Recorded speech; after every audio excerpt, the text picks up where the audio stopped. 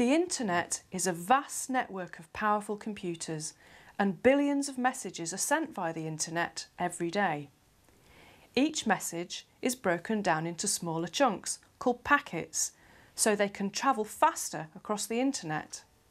Deep packet inspection technology enables the computers which run the internet to read the content of messages as they travel. And it's not just email, it's browsing, search history, calls, social media activity, and the websites we visit that can be captured by deep packet inspection. We don't know when it's happening, and nobody really knows who's doing it. It could be internet service providers, governments, or law enforcement agencies. Deep packet inspection is a bit like a postman opening your letters, reading what they say, and maybe even changing their content before delivering them. We asked a range of experts for their opinions on both the benefits and the limitations of deep packet inspection. Deep packet inspection has been central to the security system and structure of the internet, because the internet service providers need to know, is that nasty stuff coming at us? It's used to protect against malicious intent, spam email, denial of service attacks. Is it a hacker trying to disrupt the servers on the internet? Is it a cyber criminal? Is it also a material which is just so obnoxious and illegal that we should intercept it? One has been able to create algorithms which can quite successfully detect an issue such as commercial sexual exploitation of children. There are algorithms that search for specific keywords that may indicate crimes related to child pornography, to terrorism, to other kind of crimes, but also illegal copyright infringement. It is part of the dangers of deep packet inspection that it opens a window for malicious attacks, such as introducing viruses or distortions of the email you sent.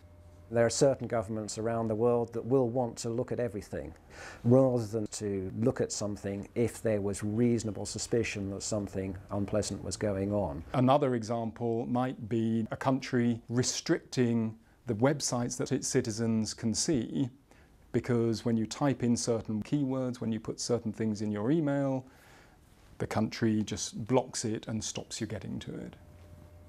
In the world today, there is a huge loophole, which is the United States legislation, which allows for intrusion into communications which cross the border of the United States. And when so much of the internet traffic in the world goes one way or the other through the US, for instance, simply by using a Gmail or Yahoo address, this means that a lot of our correspondence already now is subject to very few privacy protections. So you as an individual may say, well, I don't really care, it's only my emails. My emails aren't that interesting.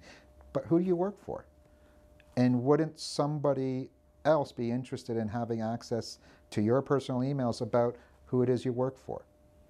We have to start realizing that the threats are not this simplistic, oh, the shady character on the street who's trying to mug you, or the evil national security agency of your own country. It's much richer fabric of threats than that. It is your competitor, it is a private investigator, it is a journalist who decides all of a sudden you are worthy of attention, and then it is the foreign state. I find deep packet inspection a very intrusive technology because it really goes into the content of my confidential communication, and that's why I believe it should be behind a strict firewall, not used to screen all telecommunications, all email traffic, but really to target suspected individuals where there already is reasonable suspicion that the person is involved as a perpetrator in serious crimes. To me, the important thing is transparency. I don't know who's looking at my information. I know somebody is, because I know that's the world we live in and these technologies are available. but who is it exactly, and therefore what decisions are being made based on my information is something that I'm not aware of. Once your information has been accessed, and say if it was for a criminal investigation, and say the criminal investigation led to nowhere because they realized that you were not the criminal, they should let you know. Some of the arguments of the security services will be that we can only find out what unpleasant stuff is going on if we're monitoring everything to check it.